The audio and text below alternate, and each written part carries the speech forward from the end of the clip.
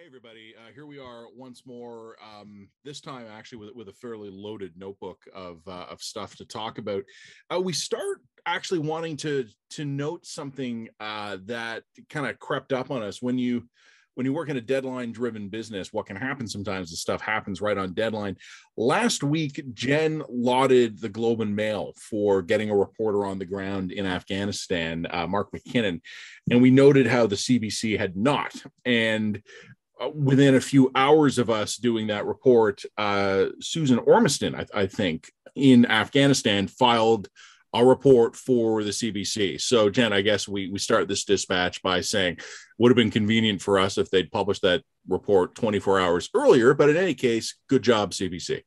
Yeah, I mean, I think this is, I'm perfectly happy to laud and give all sorts of praise to the people who take the risk to actually do dangerous reporting. And I just, good for them. Good for them. Awesome. Yes, it would have been much better for us if they could have gotten something on their website from her on Thursday. But I mean, if they're then not, we would have seen it because we both looked. Then we would have seen it, and then we would have given them their due props earlier. But if they insist upon operating on their own schedules from a war zone, I suppose, then we have to hold off on our praise until this week. All right. Well, then, duly noted. We wanted to put that on the record. The good work, Globe and Mail and Canadian Broadcasting Corporation. Alberta, within the last hour or so when we're filming, Deena Hinshaw has withdrawn an earlier statement, about the death of a child in Alberta due to COVID-19. What had happened? I mean, Jen, I'll let you walk through this, but basically, the government of Alberta, through Deena Hinshaw, I think, had announced earlier this week that a child had died of COVID. And a variety of controversies sort of radiated out from there. Well, this was really interesting. So I'll go back into the beginning. When this originally was announced, it was a 14-year-old boy, died of COVID-related illness, but Hinshaw was very clear about saying that he had multiple very complicated comorbidities that contributed to his death. And originally, people just started freaking out at Deena Hinshaw because they perceived that as her basically excusing and justifying or minimizing the death of someone who had multiple comorbidities. We'll get into that nonsense in a minute. But shortly thereafter, there were some posts that started making the rounds from people who claimed to be this boy's sisters, younger or older sisters. And they said, this is fake news. Our brother had stage 4 brain cancer and had been in hospital since basically January, and he was in a terminal state, and he happened to test positive for COVID a few weeks before he died. So like they're basically claiming this whole thing is fake news. Spread the news. The 14-year-old boy did not die of COVID. He died of brain cancer. He was terminal. He was never getting out, kind of thing. Now then, what happened today on Thursday, when we're publishing this, is that Hinshaw comes forward and says, yeah, we're retracting that. He didn't die of COVID. Full retraction. This was not a COVID death.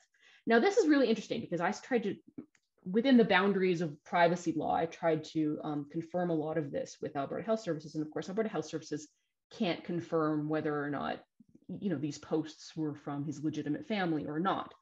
However, they did explain to me a little bit about how they record COVID. So they said, look, if there is ever a situation where COVID might have contributed to a death, they will record that at least initially as a COVID death.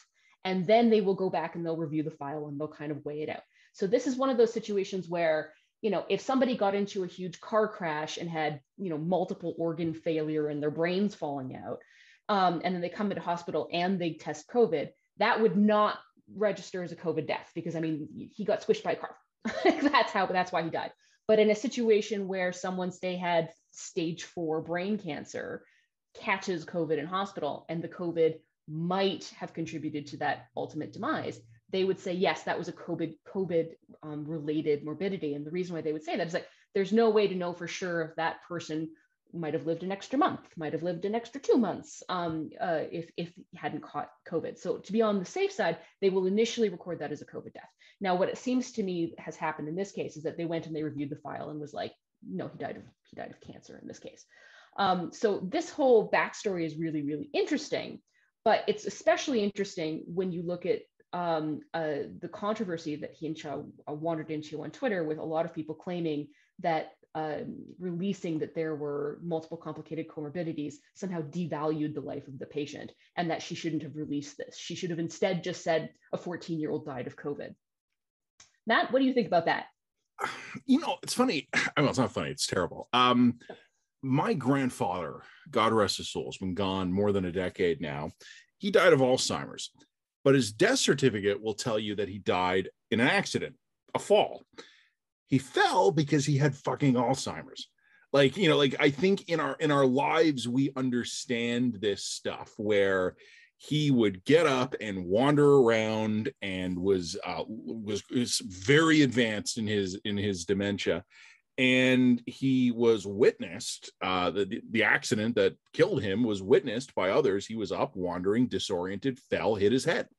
And the death certificate says, reports the death from the trauma of having fallen. He died of Alzheimer's. And like, there's no conspiracy here, but we live in an era where public health communications during this pandemic has been terrible. And you and I are professional communicators of a kind. We're not the kind who do this kind of work within a bureaucracy, but we're communicators. Even when the information is right, we have had repeated failures in communicating that information during this pandemic. And when I heard about this poor kid in Alberta, what I thought to myself would have been like, the hospital would have come out and made this big showy announcement saying, elderly man dies of Alzheimer's. And people are like, what are you talking about? I saw him fall down in front of me. And it's like 24 hours later, I was like, we retract the earlier report. He died of a fall. No, like, people are actually capable of understanding this stuff if you communicate it to them well. And the problem in this case is that, here's the issue.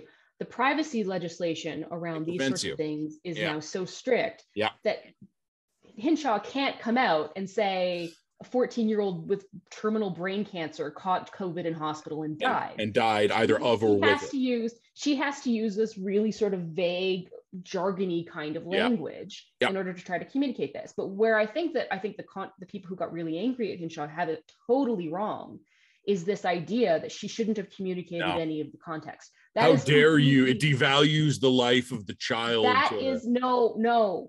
First of all, now we're coming at this as a journalistic bias here, where we're all like, more information is better. Always. But so that's our bias going into this. But like, when you have a population that is extraordinarily terrified and freaked out about COVID, particularly COVID in an unvaccinated young people, where you've got parents terrified to send their kids to school, the absolute worst thing you can do is to be like, a 14-year-old died of COVID, without providing any of the context, because it fundamentally alters an individual person's risk assessment or their perception of risk for their own children, and it drums up fear. To explain that someone with serious comorbidities died of COVID, had comorbidities, doesn't undermine or devalue the life of the patient. It's about communicating to the people who are still living so that they can make rational risk assessments in their own lives. That's what it's about. Well, you know what? It's funny. You said we approach this with the bias of journalists. Yeah, but we also approach it with the bias of parents. Like, and I know this sounds terrible. I mean, obviously, the more we've learned about this case in Alberta, the more tragic it's become, because this poor young man couldn't catch a break. I mean, terminal cancer in adolescence. Like, okay. Awful. Like, what do you say? Literal worst nightmare. That's my literal worst nightmare. But at the same time, if you were to tell me that, like, and I've got a 5-year-old and a 2-year-old, and if you're to tell me that like a 14-year-old died of COVID without explaining to me that there were major serious issues, I, as a parent, my heart goes into my mouth. And I'm like, oh my God, Delta's coming for my kid, my perfectly healthy kids, which I'm very blessed and very lucky. But that fear is not necessary, and it actually doesn't serve communications, and it doesn't serve most families with healthy children so that they can make rational risk assessments in their lives. The reaction, and first of all, I agree with everything you just said. The reaction, which I was observing, and I always try to not react to Twitter reactions, right? Like, a bunch of people shouting on Twitter. Who cares? Like, because like put the right search terms into Twitter and you'll find the exact opposite, and then your whole worldview will be confirmed. But what was interesting about this wasn't just that it was randoms on Twitter. People who ought to have known better were lining up with the moral position that reporting on comorbidities in this case was morally wrong, that it devalued the life of anyone with COVID-19 who also has a serious illness or a vulnerability or a disability. I think that is wildly wrong. I understand the argument they're making. Oh, it's sad that this guy died, but don't worry because X. No, I get it. And there is a risk of that devaluation. But here's the thing. The death of a child from COVID is exceptional. And exceptional events warrant exceptional explanations. And you know what? When we have people in their 30s, 40s, 50s and up dying of COVID, you know, we have a general sense of what the comorbidity risk profile is. Obesity, diabetes, existing cardiopulmonary issues, advanced age, immunocompromised. I mean, all these things, lack of vaccination. Like, we have a pretty good sense of what the comorbidities are, and we don't generally report them. We do make an exception, though. And this was, I think it was Colby Kosh who noted this. It was just in a tweet, but I thought it was brilliant. You know, a lot of the same people who are freaking out that the AHS revealed that this young man had comorbidities, even though it ended up being wrong, like they were wrong on this, but I think their instinct was right. The exact same people who are freaking out have no problem whatsoever when either Alberta's Health Service or any of the other provincial ones provide routine updates about vaccination status for the people who are in the ICUs. We're not devaluing their lives. We're just contextualizing risk. That's right. And that is exactly what was done with the kid.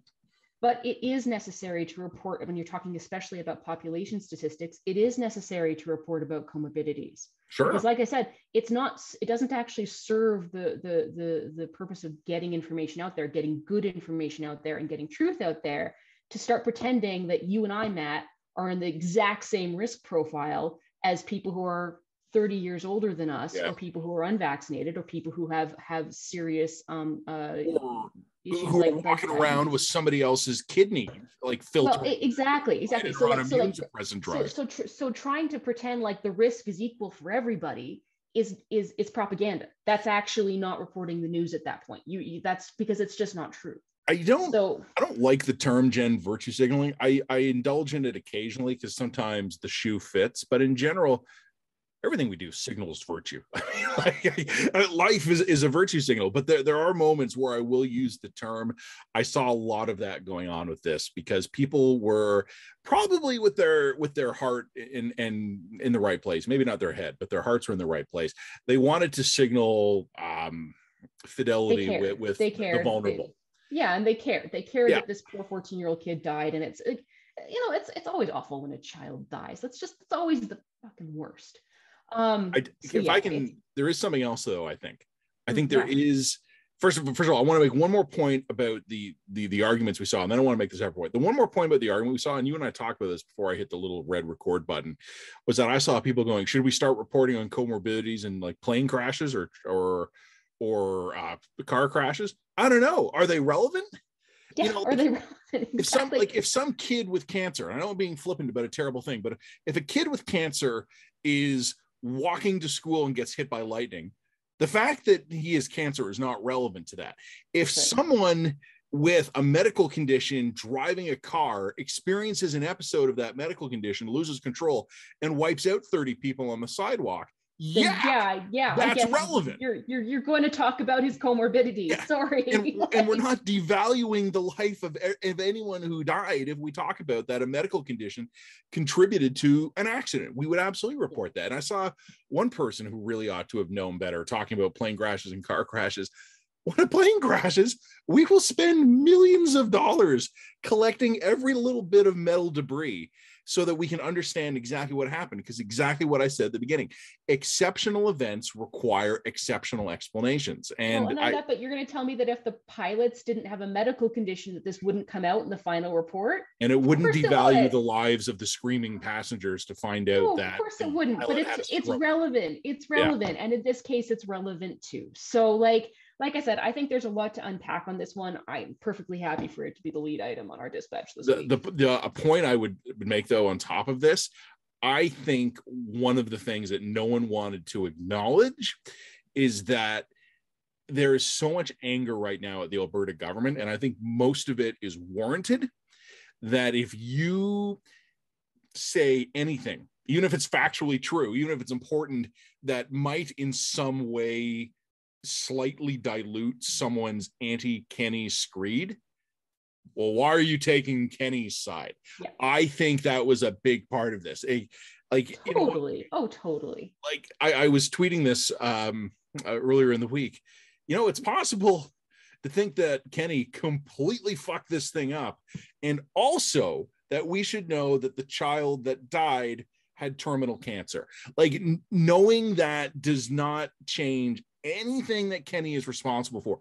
But it is just another example of what you and I have talked about, which is brainworms, we call it, which is that people, either for culture war stuff or partisan stuff or ideological stuff, they just lose the ability to actually think things through. So do you want to get a really dark interpretation, is that a lot of people don't want to talk about the comorbidities because they want to blame a dead 14-year-old on Jason Kenney.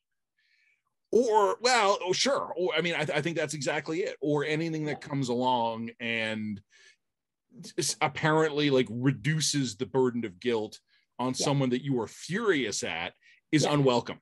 Yeah, that's a huge part of that right there.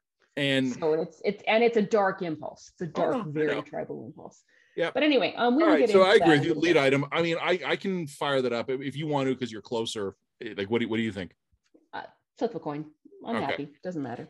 One thing, you and I had actually both said we want to talk about supply chains and inflation stuff. You had said you had an anecdote for me, which is funny because I have one for you. Let me tell you mine briefly. You and I have been talking for a couple of weeks that we need to do something big on this, and we keep saying in every one of these dispatch videos, oh, next week we'll do it. Next week we'll do it.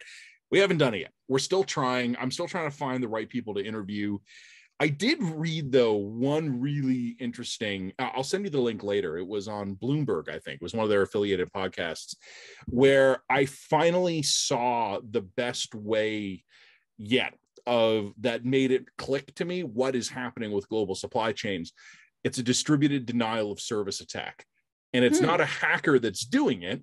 It's just a confluence of global events, which mean that our global interconnected supply chains, instead of being hit by like one big disaster in one place, it's not like a typhoon is taking out a specific port. What's happening is that there's 60, 70 little problems at 60 or 70 ports all over the world. Well, this port doesn't have enough guys on duty to be working the cranes that lift the thing, like the containers off the ships. Okay, they finally got off. Well, unfortunately, the warehouses are full, so they're just sort of scattered all over the place, which means that it takes a long time for the trucks to load up the containers and drive out. So instead of doing 2 runs a day, each of these trucks is only able to do 1 run a day, which basically halves your trucking capacity. So it's like, we're not looking at the big thing that is doing this. What we're seeing is all over the world, there are really, really little problems. And the thing that I thought was interesting, Jen, was that you and I have kicked this idea around a bit. I don't even remember if it was in the video last week, if it was something you and I had talked about before or after we were rolling. But you and I said the gut feeling we have is that 19 months into this, it's actually getting worse. It's not getting better. It's not like we're dealing with the tail end of this thing. It seems to be getting worse. And this was the first interview I've seen where the experts being interviewed are saying, oh yeah, it's getting worse. Like, we have had massive problems since March 2020. And instead of us sort of gradually every month getting a little bit back on track, we're adjusting, we're getting caught up, we're easing the backlog. It's actually compounding and it's getting worse. Not dramatically, but a little bit. And now we're just starting to see the effects of it.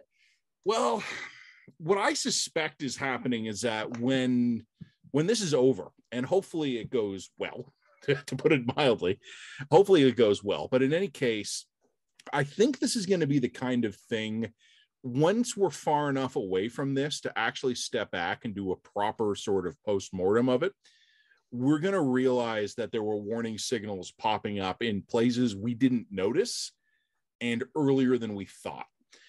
That's so adorably optimistic, Matt. You think that this is ever going to be over?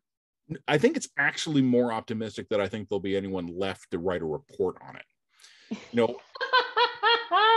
So if you want to put money down on my optimism, I've always, like, I always joke with my buddies that this is a matter for future historians, if any. So I mean, I think we're kind of in that phase now. Look, the system has generally proven more resilient than a lot of people feared at the beginning. Like, at the beginning, a lot of people were freaked out about the virus.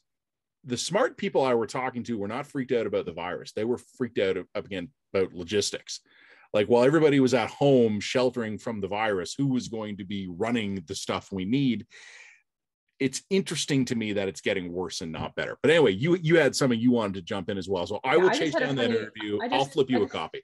I just had a funny conversation with Ken Bosenkohl. We were chatting a little bit about politics, and we wound up having a conversation about economics and inflation and deflation at the same time, stagflation. And I was talking to him about like Ken, how bad, like, because people will know that, like, there's a deep dark part of my soul that's a little bit prepper. And I was like, shit, should I be like storing up seeds? Like, and I started telling him, and I was like, Alex and I, like, we've bought 20 kilograms of flour just to be on the safe side. Now we got really good local flour, and I like to bake, so it'll be fine. We'll run through that. But like, Ken was like, Gojed, I probably wouldn't be talking too much about that sort of stuff because people already think you're crazy. And I was like, wait, who thinks I'm crazy? Give me names. Yeah. Well, I don't think anyone thinks you're crazy. Really? Now, look, some people think you're crazy. Now, did Ken think it was crazy to be buying flour? I mean, yes and no. Like we're probably not close enough to the line where we're not going to be able to afford flour in 6 months. Yeah. But some other people might be. Well, you know what? You and I have been in media long enough to have been through, oh God, how many?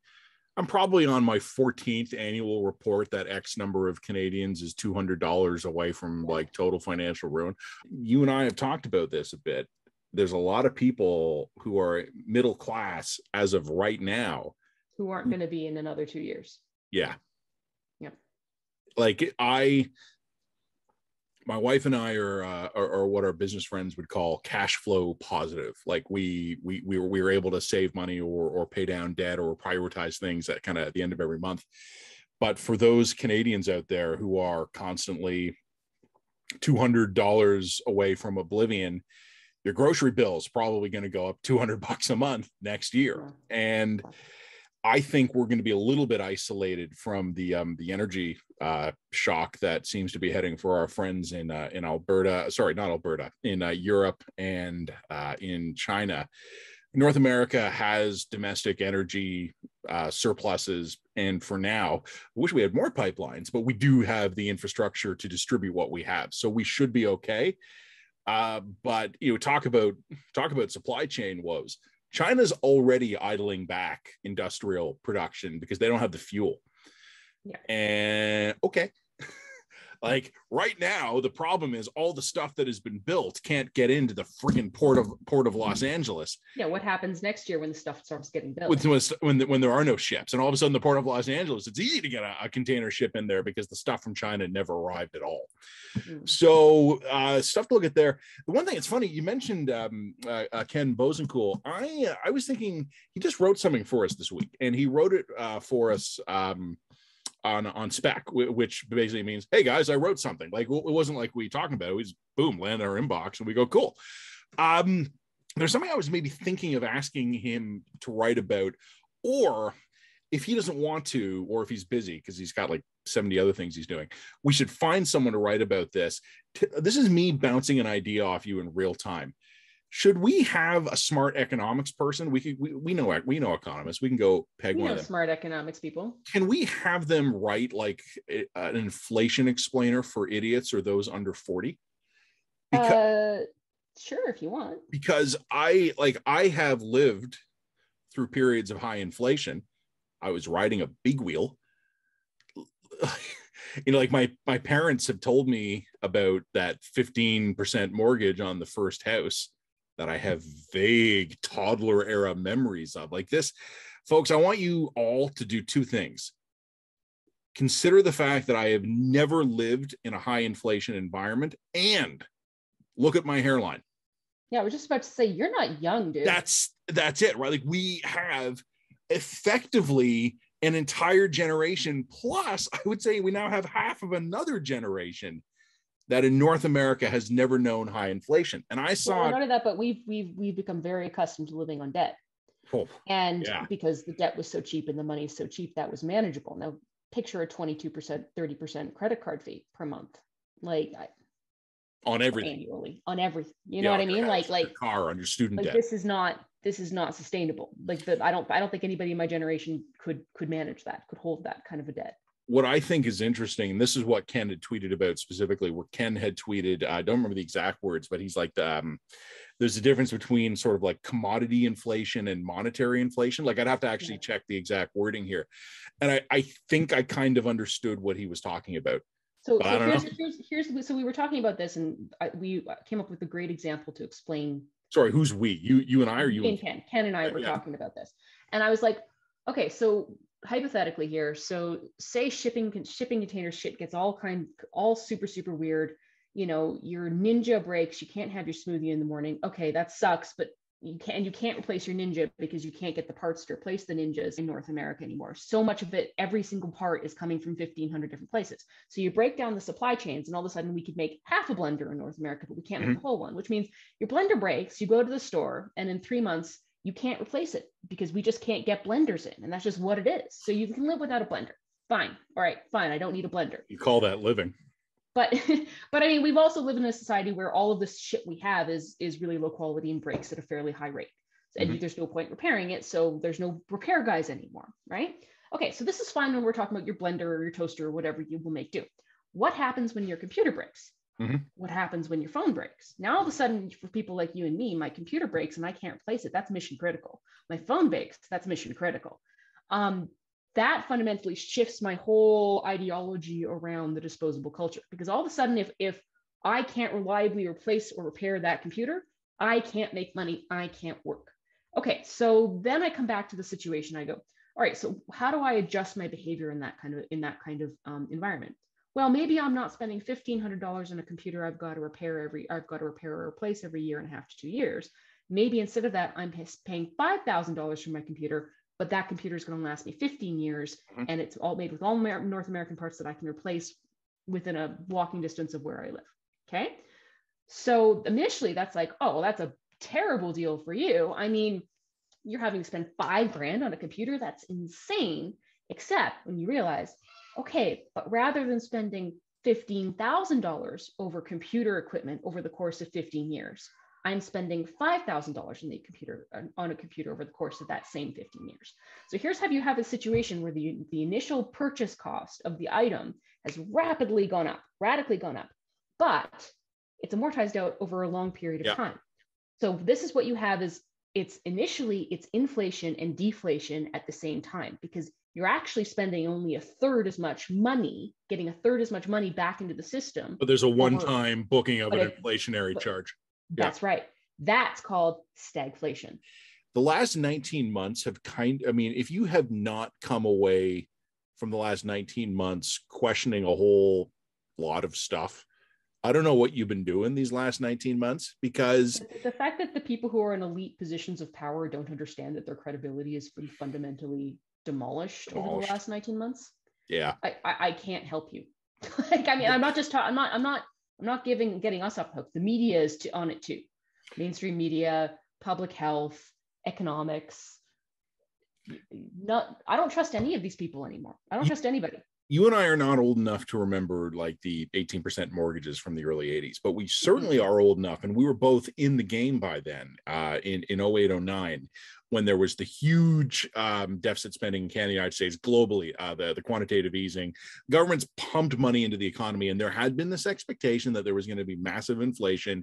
You had the gold newsletter guys going, convert all your net worth into gold and silver now. Those guys made a killing. They made a killing, but it never happened. What they had been worried about never happened. We have heard so many times over the last almost 2 years. Look, it didn't happen after 08, didn't happen after 09. It's not going to happen now. Yeah, but because there were never any consequences, we just kept on ratcheting up the quantitative easing. What I find really interesting, and you mentioned that elite opinion before. Hey, you and I are national column. We're elite opinion. We are elite opinion. So, we get things wrong, by the way. Yay! Once or twice. Something interesting has started to happen over the last couple of weeks. I'm watching this, and again, this is not predictive. I cannot tell you what's going to happen with inflation. Nothing I should tell you about inflation. You shouldn't believe me. I don't know what the fuck I'm talking about. That's why I want to go find someone who does. But you want to know what I have noticed over the last couple of weeks?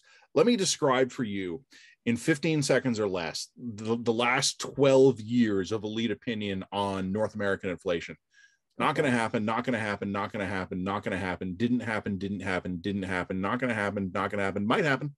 That is the first time we've heard that coming from very smart people since 08. And also there's also an interesting conversation about the degree to which there's a psychological element when it comes to inflation, right? If you're afraid, if you're and which can't be predicted, right? Like that's because that's about mass psychology and mass psychological dynamics, which animal spirits, right? So if you are worried that in 6 months the thing you want to buy is going to be 20, 30, 40% more expensive, the incentive right now is to buy it. You got to buy it right now, snap it up, and start acting as if you were working in a high inflationary environment, which is only puts increased pressure on the supply side, which when you're already dealing with all these weird batshit supply chain issues, only increases issues on that. I mean, we've already heard, hey, there's going to be a shortage of toys by Christmas. So if you're smart and paying attention, you're buying your toys for your kids now. Santa handles the toys in my house, Jen. Let's be. Well, yeah, that's because you're a rich white man. There you go. Anyway, you've got a direct line. But I mean, it changes people's behavior and people's relationships to the whole economic system, depending on what kind of environment they think that they're heading into, right? Yep. Pay down your debt, buy everything you want right away is how to handle the situation if you think that we're heading into a persistent inflationary cycle. Well, you know what? I mean, let's not name them here in case they brutally reject us, but let's go poke around a little bit with some of our economists, of which we know a few. Let's just find out if someone wants to write that. Because, I mean, I think some of these economists themselves are probably young enough to have only read about this stuff in the textbook. I have one more item on my agenda. What about you? You want to talk about Dominic Barton? I do want to talk about Dominic Barton. Okay. I mean, we're really going long here. What the fuck, Dominic Barton? So Dominic Barton, I mean, that could be the headline. Dominic Barton's our ambassador to China, and we just got the two Michaels back. We've been talking a lot about the I don't know how to pronounce it yet. AUKUS, the Australia, UK, US thing. AUKUS. Okay, whatever. There's some polls floating around right now from some reputable companies basically saying that like the one issue that can unite Canadians right now is that we're fucking furious at the Chinese government. And Dominic Barton comes out this week and he's like, oh no, and the one other thing I should mention as preamble is that the government's coy right now on whether or not there's going to be sort of a new China policy. It's kind of, well, we need to get the cabinet installed. We got to get the blah, blah, blah. We got to do all that procedural stuff. But we're carefully monitoring the situation, blah, blah, blah. Dominic Barton in Beijing, or maybe he was here when he said it, but our man in Beijing comes out and goes, Canadians, great opportunities right now in China. Buy, invest, make a buck. Dude, read the room. I would like to see a new China policy. This is the same government as the CBC just broke. Actively engage the Chinese military in vaccine procurement, and then later claimed, well, that didn't stall us from going out and go searching other avenues eventually. Yeah, that wasn't even on the list. That's the fifth estate report. And this was literally after they kidnapped the Michaels. We would put ourselves at their mercy by making ourselves, even for a few weeks, dependent on them shipping their vaccine to us. It'd be like Poland sending a trade delegation to Berlin in September 1939. Guys, keep up. I'm sitting here and I'm just going like, okay, 3 years ago, fine. 3 years ago, there was still some mushiness around this sort of stuff. at this point, you can't seriously be this naive. You can't seriously be this naive about China and what is willing. Like, it is absolutely baffling to me. It's baffling to me that these people cannot see what's right in front of their faces. Well, we'll put that in the dispatch. I still like that proposed headline. What the fuck, Dominic Barton? Yes, I'm happy to do that. So, right, so you want to do Barton? I'll do Barton. You'll do props Hinshaw. to CBC. Props. Okay, you do props to CBC. You do Hinshaw. I can take a swing at supply chains and Barton. As before, we'll poke around with our buddies, and we'll see if anyone else wants to contribute anything. And then you should try and get that CBC Fifth Estate scoop into the Barton section. And on that cheerful note, folks, thank you. We'll check in with you again later. Have an amazing weekend, folks. We will get this out to you shortly. Take care.